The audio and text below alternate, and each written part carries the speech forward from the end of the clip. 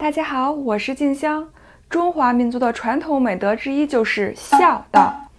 在移民加拿大后，我们仍然会和国内的至亲保持着密切的联系，比如平时有事没事来个微信视频啊，给国内亲人寄个加拿大的保健品啊、奶粉啊这些。但是如果遇到国内的亲人生病，需要你长期回国陪伴他们怎么办呢？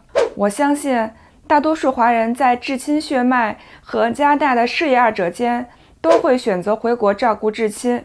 那么问题来了，如果你需要长期离开加拿大的工作岗位，回到国内照顾病人，收入如何得到保障呢？加拿大政府表示，不用担心，我们有 Canada caregiving benefits 家庭看护福利这项补贴政策。这个政策不仅可以让你申请回去照顾生病的亲人，还可以领取高达35周的补贴，以保持你的生活品质。那么什么人有资格领取呢？比如七大姑八大姨生病了回去照料也能申请这个福利吗？也就是申请人一定要和病人有血缘关系吗？病人是慢性病也能申请吗？别急，接下来我会给你深度精确分析加拿大官网信息，跟着静香往下看吧。一、家庭看护福利的种类。我们在加拿大政府官网上可以看到，家庭看护福利分为3种。第一种是 Family Caregiver Benefits for Children， 可以让申请人领取高达35周的补贴。申请人需要照顾18岁以下严重生病或受伤的孩子。第二种 Family Caregiver Benefits for Adults， 可以让申请人领取高达15周的补贴。申请人需要照顾18岁以上严重生病或受伤的成年人。第三种 Compassionate Care Benefits， 可以让申请人领取高达26周的补贴。申请人需要照顾任何年龄需要临终照顾的病人。申请后你会得到什么福利呢？简单的讲，基于你之前工作时的收入水平，你会得到加拿大政府付给你的相当于这个收入55%的补贴，上限不超过573加币每周。可以申请到多久，就照着我刚才说的家庭看护福利种类去看吧。那么什么人有资格申请这个福利呢？首先要了解什么是 caregiver。官网上说了， caregiver 是家庭成员或者是被视为像家庭成员一样的人，为重病或受伤或需要临终护理的人提供照料或支持的人。作为照料者，您不必与您所照料或支持的人有任何血缘上的亲戚关系，或者生活在同一个地点，但他们必须认为您像家人一样。如果您不是血缘关系的家庭成员，比家庭成员的申请多一个步骤，需要被护理或支持的人或其法定代表人填写证明书，以确认他们认为您像家人一样。那么什么人算是病人的家庭成员呢？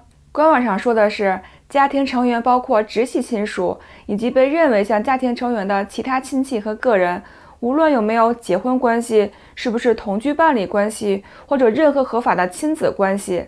所以如果病人是你的七大姑八大姨，需要你回去照料，也是可以申请这项福利的。那么怎样的照料和支持才符合申请这项福利呢？官网上说的是，护理 care 被定义为参与重病或受伤人员或需要临终护理的人员的护理。支持 support 的定义是为重病或受伤的人或需要临终护理的人提供心理或情感支持。那么重病和受伤的定义是什么呢？重病或受伤的人是指由于疾病或受伤而导致其基本健康状况发生重大变化的人，他们的生命处于危险之中，他们需要至少1名护理人员的照料和支持。他们的状况必须由医生或执业护士证明。如果该人已经患有慢性疾病，那么除非该人的健康因新的严重危险生命的事件而发生着显著变化，否则护理人员将无资格获得福利。临终护理的定义。临终护理被定义为向患有严重健康状况且在26周内有严重死亡风险的人提供护理或支持。此人还需要至少1位照顾者的照料或支持，他们的状况必须由医生或执业护士证明。那么申请人的公示条件是什么呢？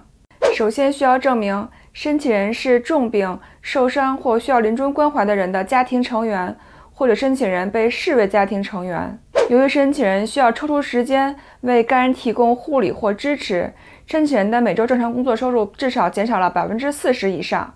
在申请前的52周中，申请人累计了工作600小时，例如600小时相当于每周工作40个小时，并且工作了15周。病人的医生需要证明申请人是在为之提供护理或支持的人是重病、受伤或需要临终护理。相关申请文件有什么呢？何时提交呢？由于医生不能在不告知病人的情况下向他人公布病人的病情，所以申请人呢需要得到病人或者代理人签字的病情告知同意书。告知同意书呢，在官网上有表格可以下载，网址我放在描述栏里啦。此外还有病情医学证明，表格可以从官网下载，网址我也放在描述栏里啦。第3项 ROE 大家都很熟悉了，就是雇佣记录表。在失业或者休产假前呢，雇主都会发这个表格。第4项刚才也提过了，如果您不是血缘关系的家庭成员，与家庭成员的申请呢，都有一个步骤，需要被护理或支持的人或者其法定代表人填写证明书，以确认他们认为您与家人一样。表格呢可以从网上下载，我也放在描述栏里啦。以上这些资料呢，您不用都准备好了再申请，可以提交申请后再逐一提交，以免错过了申请期限。申请时需要提交的个人资料信息有什么呢？申请人过去52周的雇主的名称和地址，申请人为这些雇主工作的起止日期和离职原因，申请人需要详细解释是离职还是被解雇，申请人家庭住址和邮寄地址，社保卡号码，申请人的母亲结婚前的姓氏，被照顾的病人的信息，包括名字、生日和住址，申请人的银行信息，提供后政府会直接给你的银行账户汇款。申请期限，在停止工作后呢，需要尽快申请。如果在停止工作后4周内还没申请，有可能就会失去申请的资格了。在线提交申请后呢，相关申请文件可以选择邮寄给 收入Canada， 也可以亲自去他们的办公地点提交。大概1个月左右呢，就能得到你的申请结果了。申请成功，就等着去银行的账户确认收款吧。这项福利真是太暖心了，可以让心灵上受到挫折、需要照顾病人的申请人，至少在物质上得到一些缓解，减少了心理崩溃的可能性。